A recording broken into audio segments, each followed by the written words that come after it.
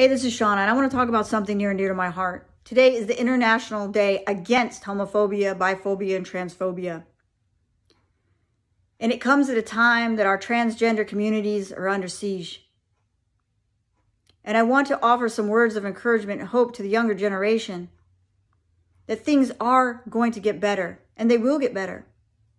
We are living in a time of a huge global transformation in humanity. People are waking up now more than ever. They're standing and becoming the thing that they believe in. People are not tolerating this indifference. And soon those who have hate in their heart and they project all this hatred and racism will be the minority.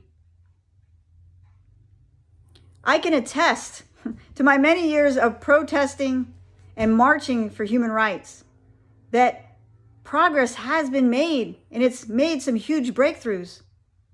Just hang in there.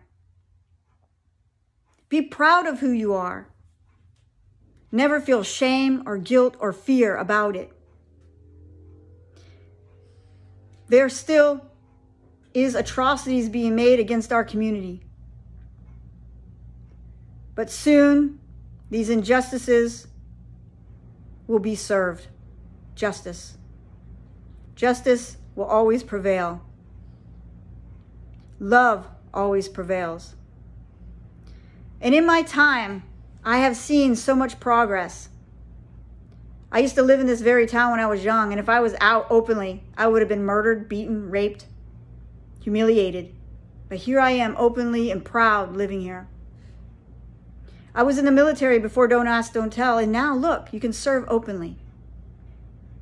And yes, it was many years later, but it's still progress. I hear the church is no longer kicking people out. When I got out of the military and I moved back home to Orlando, Florida, our gay district was one gay bookstore.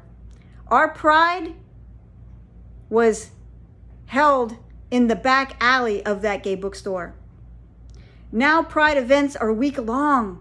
We have a 2-hour pride parade in downtown Orlando where the whole city is shut down. Progress is slow, but it is happening. Believe it. Change is inevitable. I love you, and I'm standing with you. God bless you. Sending love, light, and healing. Shawna.